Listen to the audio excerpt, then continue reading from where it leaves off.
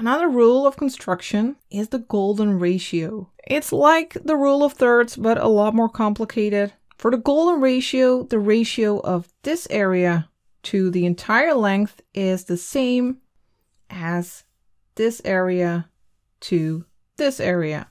And that goes on as you go smaller. And you can actually find this ratio, this golden ratio, all around you in nature. In plants, and also in architecture. And you could even find it in some cinnamon rolls.